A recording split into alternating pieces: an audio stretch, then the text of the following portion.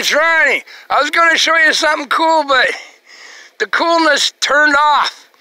Let me see if I can get in the shade here and zoom in. I'll point my vinegar. Not the corn, but right there, that little gold line.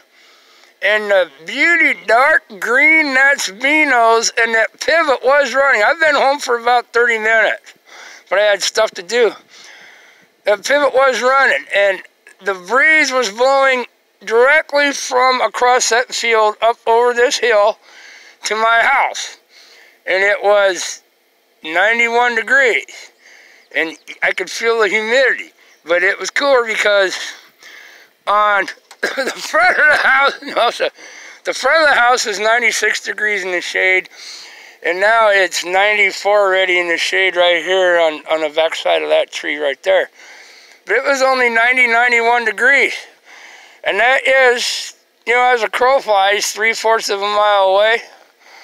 Right up there where that pivot was running. It must have timed out and got its inch put on, or inch and a half, whatever. They're going to be running that every frickin' other day now, because them beans are going to start pollinating and blooming. If you see the cornfield, dryland, we're short 7 inches of rain all year, but we never got much in the last 3 weeks at all, hardly. That's dryland last year. That stuff made over 200 bushel. Look at it. It's curled up. When you can see in between the frickin' corn plants. But that's not mine. He's got insurance. It's my neighbor. It's dryland. I said the alfalfa is going to be going dormant. It's so frickin' dry. But I wanted to show you the temp difference from a big pivot running, because the water temp coming out of that pivot is about 53 degrees. And it will carry through the air a good mile, mile and a half if you have a like 8-mile-an-hour breeze like we got here, and hang about 20 feet off the ground and come here. Okay, but it turned off. And down here on the bottom, these pivots can pump 1,500 to 1,600 gallons a minute, okay? This is some of the highest amount on a regular well you can pump anywhere in the United States, is right down here on our bottom. 1,500 to 1,600 gallons a minute, normal. If you get out farther west you go, or south or north, if you can get 1,000 gallons a minute, you're kicking butt. But all of them around here on the bottom, anywhere from 1,100 to 15 to 60. I know this one, and there's a couple more down there, you know, from 20 years ago when they set them up, they're pumping 1,600 gallons a minute. And that don't mean you're wasting water. That means you can put on more water faster, so you can turn the speed up on the pivot so it makes a circle faster. They're always going to put on at least 1 inch of water when they make a circle. And if you're putting on a bunch of water, you can run the pivot faster. Say if you can do it at 1,500 gallons a minute, you have that much water where you can't see through the, I was going to show you, where you can't see through the water and see any of the grass or anything, or the beanos or nothing down there from a distance. Even if you're close, you can't see through it. It's pumping that much water. But that means it can, they're not wasting water. That means it can travel in that circle so much faster. If you're pumping 1,000 gallons an hour, you have to slow down that pivot 1/3 of what if you're pumping 1,500 to get that inch. They're still going to put on a constant inch. Every circle, what they're going to do. But yeah, you can't see through it when it was running. But it turned off by the time I had time to come show you. But maybe later, they're going to be running these. It's going to be 104 plus tomorrow, they're saying. I said it's 94 to 98 right now. That corn is burning up. It's toast. Last year it made over 200 bushel. This year you'd be lucky if you get 70 or 80, if that. But I said, sure, they got insurance. But yeah, that pivot, that big line aiming straight away from me down there with the little white box. That's when that'll pump 1,500 gallons a minute. And you can't see the towers, you can't see anything when it's running, but it shut off, it made it circle. And look how beautiful green them beanos are down there. I'll guarantee you if they're blooming in 2 days, and it's going to be 104 tomorrow, they'll be running that again in 2 days. Usually you'll run 1 inch a week on corn and beans, but when beans are blooming, they don't like heat. And that water will cool the beans down the corn here is toast because it's dryland. And corn, it's pollinated. They'll still run an inch a week now, but with the beans, if they're starting to bloom, that means they're going to put on pods, and the more pods and the more water and the cooler it is, the bigger the beanos you get and more beans you get in a pot. I'll guarantee you that thing will be running in 2 days, even if they put on an inch of water a day. Because I drove around that section that way coming by and looking, and I didn't see any blooms yet, but they're going to be blooming this week. And that heat, beanos hate, just like a garden, if you're a gardener, you got like string beans or any kind of beans. They hate freaking, they don't mind heat a little bit as long as you got moisture, but if it's uber hot, they hate it, especially when they're flowering. So that's the kicker I got there. I was going to get my thermometer out. Yeah, what's the side of my house now? Here, let's look. 91.8, 91.9 in the shade on plastic. I want to see what it is out front. See, I said I work in front of my garage. I don't have any trees to block anything right where I work inside the garage if I have the door open. I'll tell you right now, it's 96 inside the garage, and it's insulated, and it's been shut. I left the doors cracked open last night when I got down to 68. I'm curious to see what the ground temp and shit, you know, like you got air temp in NASCAR, and then you got the track temp. Wow, it's toasty right here. Let's just see what the track temp is. I got so much glitter, I'll see if I can make some shade. Here's the track temp in front of my garage. 120.9. You don't believe it's hot when I work out here and the sun comes, you know, the sun comes up from this direction. I guess I could pan back now, but I can't see it because of the glare. Give me a minute. I can still feel that cooler breeze coming off of the bottom. Oh, I just dropped my smoke. And I got ashes on my phone. And now it won't go down. Oh well, I guess I'm zoomed out as far as I can go. It's been that day. Guys used the shake truck on my side over the weekend. Punched a hole about the size of your thumb in one, and then it was sitting there with a flat, and I had like 12 trailers to move. So I had to go to the shop, spend 2 hours. Oh, now the wind whistle won't even let me smoke. There we go. Yeah, 120.9 right here. Whew. And if I'd go against that door, I'll guarantee it's higher. I can't tell, but let's look.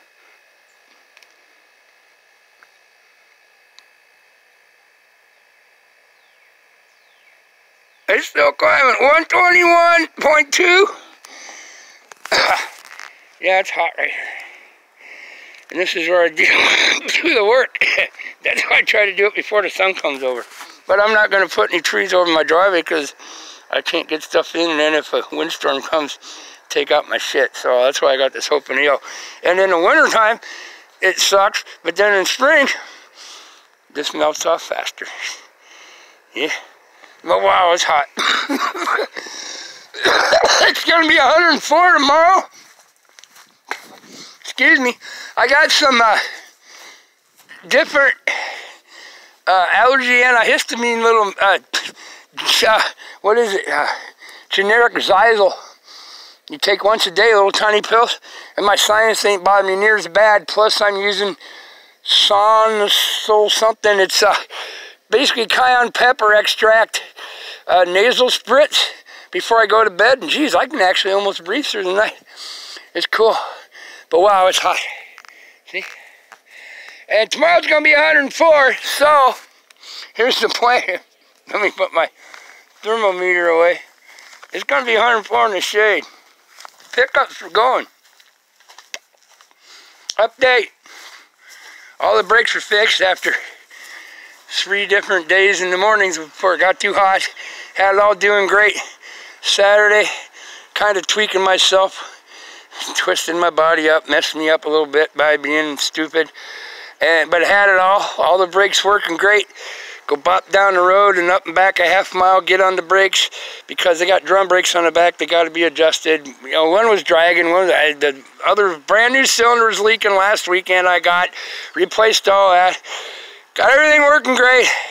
Up and down the road, then I was bopping down my big hill, stand on the brakes, and the pedal goes boom, and then goes clear to the floor. Like, oh crap, here we go again. Yeah. Well then, pull back in the driveway at like 2 in the afternoon. It was 99 degrees out here. See where that brake line right there, that rubber thing, if you can see my finger, that didn't break. And where it goes into here, there's a metal line, but I ain't opening the hood. On the other side, the metal line rusted through, and all of a sudden I had good brakes and pressure. Boom, blew that apart. So then I had to go to Norfolk, hour and a half, driving, messing around to get a 20-inch brake line with the fittings on it, but at least they had that. And then I had to make a new brake line that went 20 inches from the diverter splitter valve for the front. And yeah, it's working great now. So I ain't had time to get after the Kia. I got the solenoid. Hopefully Friday night and Saturday night, the temperature at night is supposed to get down to like 74, 75. Whew, and that's at night in the dark. Close to 102 to 104 again Saturday. But I need to, if my body's feeling good. I said I beat my body up too much. Sunday I would have had 2 hours to play, and it's going to take at least 6 if everything works right on this. And instead I cleaned my house, mopped my kitchen floor, scrubbed the toilets, vacuumed, dusted, did all my laundry, all my dishes. God said, you got to take a day off, Ronnie. Ronnie, you got to stop. You're beating your body up too bad, which I was. You know, 14 hours at a pop on that one. You know, once I get going on stuff, yeah, I'll drag feet till I get after it. Once I get after it, I don't stop till it's done. But then you can't get parts. I need a beer. But yeah, no parts for the BMW yet. I called C-City BMW. Apparently they got to try to get the other 4 parts. It takes 7 to fix the fuel pump on my BMW motorcycle. That awesome GS 1200. R1200 GS that I got. You've seen it. It's awesome. With the big monster knob. Oh, that's so fun. Can't drive it, but it's so damn hot I wouldn't be driving it right now. Apparently California had 3 of the parts. Everywhere in the United States had 4 of the parts. They need 5 plus 2, 7. So yeah, 5 plus 2 is, yeah, there's 7 for you snowflakes. They ain't got the parts. I think they're going to have to get them from Germany. It's already been over a month. But when it's this hot, I ain't going riding anyway. I'm going to work on stuff till noon. It was 88 degrees this morning here in the shade at 9:30. You know, I got up to 96, 98. I said tomorrow's going to be 104. Then around 99 to 100. And then Friday evening, and they say Friday right around 99 to 100. Saturday 104, 105 is what they're showing. So yeah, I ain't giving you much time in the morning to work on stuff when it's cool. But I get done when I get done. I'm out here all by myself. I'm not going to die of heat stroke or overwork. And I get, you know, I'll work till I'm sweating like a piglet, and then pigs don't sweat, by the way. That's funny. That's the truth, though. Why do you think pigs wallow in the mud holes? They don't sweat. Just like dogs don't sweat. They got to breathe out their nose and their mouth to exhaust heat. So there. And I don't know. I don't think cows sweat either. I think they got to pretty much breathe out too. Human sweat. There you go. I don't know. Whales sweat? They're in water already. They probably don't need to. The water temp probably ain't that hot. Yeah, I think about stuff like that. Yeah, I should look it up someday. But yeah, it's going to be in overnight, like 74, 75. If I can get after the Kia Saturday morning, if nothing blows up. And Sunday morning. But I'm not going to have much time, and it's going to be miserable even if the sun ain't over to this side shining while I'm working. But I'm only going to do what I can do. I'm out here all by myself with my weapons where I'm safe. But if I'm working on something and all of a sudden, boom, I overdo it and I get pinned under something by being an idiot or smashed or sliced where I need to call 911, or having heat exhaustion or heat stroke or something, by the time, if I could get to my phone and make the phone call, by the time the EMS guys would be here, I'm pretty much a goner 90% anyway. It'd be over 30 minutes, you know. So I'm being, in this heat and working on stuff and not getting in a hurry, I am being very careful. I said, I'm out here all by myself. There's nobody here to yell and scream at and say, hey, call the freaking goddamn 911. This fucking thing fell on me or it chopped my arm off or something. No, I'm on my own. You learn to work safe. And accidents do happen, like holding my hand, but that's a long way from, you know, smashing me to death. But farmers and stuff have it happen every day with people around that they work with. I'm out here all by myself, so I'm not getting any hurry. I got vehicles to drive. I'm not going to push it. I get them done, I get them done. Okay? But I'm not going to get them done and end up dead just before I was ready to drop the jacks and it falls on my ass. It ain't that important, man. I want to see tomorrow. But yeah, it sucks that pivot turned off. I wanted to see how much water that puts out a 1,500 gallon a minute pivot. You can't see the towers, you can't see nothing, even from the side. It's just awesome. But that means it moves faster. They're not wasting any water, all you freaking Greenpeace freaks. They're putting on 1 inch of water constant as it moves, but they can move that pivot in 18 hours in a circle instead of 24 to 26. And you get down under 800 gallon a minute on a regular circle on the size of a pivot like that. You're talking 32 hours. So then, if you can't, you got to run it constant when it's hot if you want to keep your plants alive. If you're in sand, you never turn it off. And fucking diesel is expensive as a bitch. And most of these run off of diesel. There's a few electric ones. I haven't seen any propane ones around here. Diesel's 5 something a gallon, and they'll burn 5 gallon an hour. 25 gallon an hour. Or 5 to 7 gallon an hour, I believe, is what the average was. I haven't checked and asked the neighbors lately. I believe, you know, a couple of years ago, it was like 5 to 7 gallon an hour to run the diesel engine to pump the water to cover the crops. That's 7 gallon an hour. So that's times, just call it $5, $35 an hour times 36 hours. That'd be 350 times 3.5 would be about $1,400 to make 1 circle, 1 inch of water on their plants. Yeah, that's not good. But we're all dealing with it. P-Pain's just over 220 or something yet. Yeah, peace, love, have a heart, have a heart. I'm taking the Lincoln tomorrow because I need to put new fresh gas in it, and it got all dusty and dirty anyway, and it ain't throwing any codes when it's hot, but once it cools off toward fall and winter, it's going to throw a freaking lean code again. But I do have all the pieces, and I'm not going to work on that because it's not throwing codes, and I had the live scanner hooked up. It's doing fine. When it gets cold, whatever gasket down there is leaking, then it must be getting a little hard, and then it lets a little air through. But it's not going to hurt it. And it's not even throwing codes now. I'll have it fixed before it gets cold out. But I'm going to chill, and I'm going to take the Lincoln. It's got AC at 104 degrees on the way home.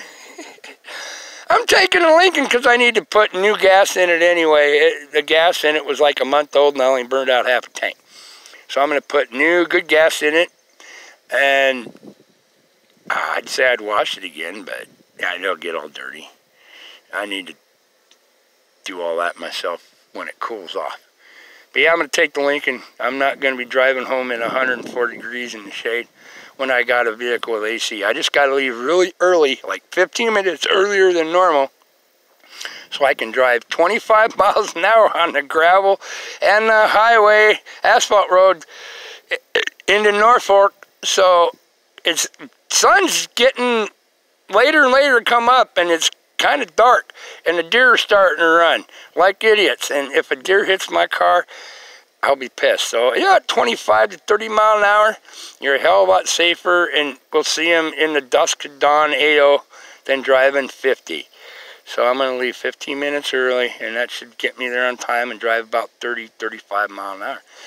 If I hit a deer with that car, with that Lincoln, even though it's beautiful, it's a 05, you know, and blast them in the front and all the airbags go off, or boom, like it did in my Kia, because they don't have airbags in it anymore because it's been hit so many times, you know, and just take that front out. They'd look it up and say, hey, your car's totaled, we're giving you this much, and that's it. And it's totaled, and we ain't going to pay to fix it. So it's drivable. Here's some cash, piss off. So I don't want to hit any deer. But I'm going to drive Lincoln tomorrow and go slow. And hopefully no deer come stomping out like an idiot and just blast into the side of my doors like I've had happen before. All right, this is dragging on. Peace. Love, have a heart, have a heart. Man, it's hot. And if you're out working in this stuff, God bless you guys too. I said, I don't have AC in that truck I run, and it's black. It's 100. It's on, where I'm at is on top of the concrete lots with them big semi-trailers. It's 155 degrees there, 138 inside the truck to 150. But as long as there's a breeze blowing, yeah, that's why I keep my awesome womanly figure, except I don't have any boobs. But yeah, that's how I don't get fat. It's called the MP Global Weight Reduction System. 140 degrees all day, every day. Cool breeze. Except in the morning when it was 72 this morning for an hour. But I'm used to it, but it's going to be over 100, and I got to put gas in the Lincoln, newer gas. It's down to half a tank, and I'm not going to run below a half a tank of fuel on any vehicle with electric fuel pump, because that's what helps. So I got to get it filled up. There's some ideas for you. But yeah, the breeze is kicking. It's pretty cool when I'm standing here in the shade sweating, and it's 94 degrees in the shade, and there's a 8 mile an hour breeze, and it's bearable compared to what I've been in all day.